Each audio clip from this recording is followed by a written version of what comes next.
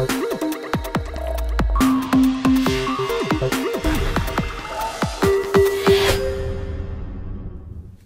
there. So I have just a small little book haul for you guys today.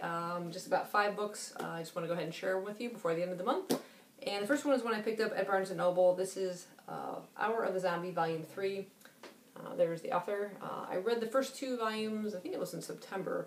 I thought it was really good. A little bit of a different twist on the zombie apocalypse. We're basically focused at one school, and we're following the lives of these 3 students. This one here is Akira. He's really like the main character. And what's different about this particular zombie apocalypse is the way the virus acts in people. It sort of turns itself on and off. Now Akira's 2 other friends seem to have come down with this virus, and they start, attacking each other, attacking other students and stuff, trying to eat them. And then when it switches itself off, suddenly they're back to normal and don't know what's been happening and what's been going on.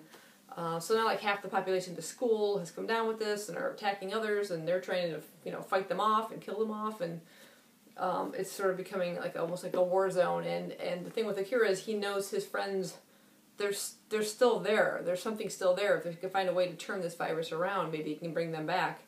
But you don't know how it's going to happen. I think the artwork is pretty good in this. You see a couple color pages at the beginning, and overall, I like the characters that we've come across. Everything. The story seems pretty interesting, so I'm looking forward to continuing with that series.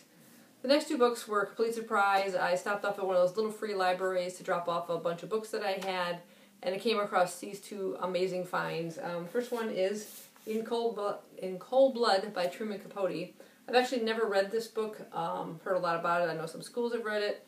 Never seen the movie. It's got a movie sticker kind of plastered right on there. But yeah, it's sort of an American documentary about a true crime where 4 members of a family were murdered, and the Capote kind of goes in and tells the story about this. But I don't know much else about it, but I've always kind of wanted to read it, and this is like a perfectly, really brand new copy of it. So I was really happy to find that one.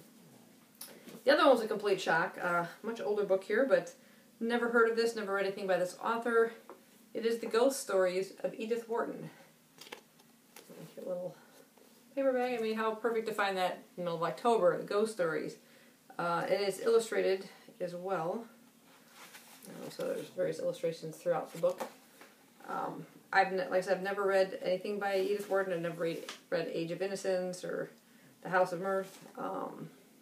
Just show you like the table of contents. Those are the short stories included. And another neat little find was within the book was this bookmark of Edith Wharton. It actually must have come with the book because it's, as you can see, the same photo of her and a little synopsis on the back of it, which, oh, there you go, of the author. So yeah, that was quite a pleasant little find there. I'm looking forward to reading those. And then moving on, the next 2 I found were at a recent library sale. I actually just went to today, and I'm filming this now. One of them is A Wrinkle in Time by Madeleine L'Engle. Actually never read this book, which is odd since it's sci-fi time travel. You think that'd be right up my street, but as a kid I never came across it, and just kind of heard a lot about it. I mean, I've seen won a Newbery Award. I'm not sure when. Was it 1960? What is it?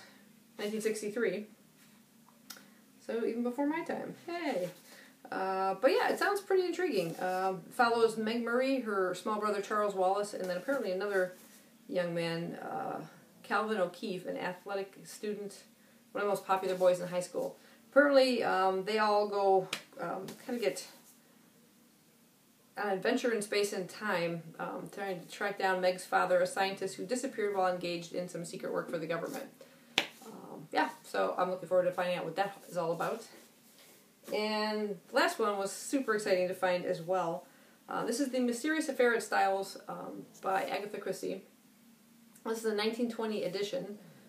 This is the first novel written by Agatha Christie, the first appearance of Hercule Poirot, and apparently this is the first edition of it as well. I went on Wikipedia to check it out to see, if this was the first book in the Poirot series or not.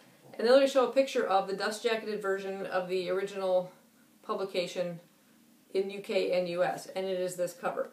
And looking at the copyright page, I literally just see copyright 1920. So for all I can tell, it does appear to be a first edition of the book.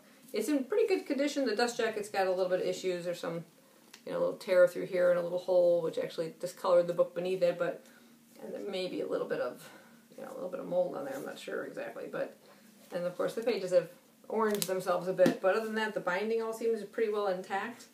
And there was a pretty cool thing on here as well. This was written, like, I think during World War I, but there's a little bit right here that says, "This book, while produced under wartime conditions, in full compliance with government regulations for the conservation of paper and other essential materials, is complete and unabridged." That was bizarre. So anyway, the story is basically about Poirot, who has just come to England because he's escaping from the war conditions, and there's a Miss Inglethorpe who's kind of helped him move over to England, and I think he's going to be living nearby. But a friend of his by the name of Styles comes to stay with this woman, and suddenly she's killed, and he's using his investigative skills to find out how she was killed. That's about all I know of the story, but I am looking forward to reading it. I think I read it once many, many years ago. I was checking on Goodreads, and I had actually rated it surprisingly low. But, I'll give it a new look on it and see what I think about it, although I don't know if I really want to read this edition, if this is indeed a first edition. But anyway, I thought that was pretty cool. I was, like, shocked to see the exact same dust jacket and everything on it. So, yeah.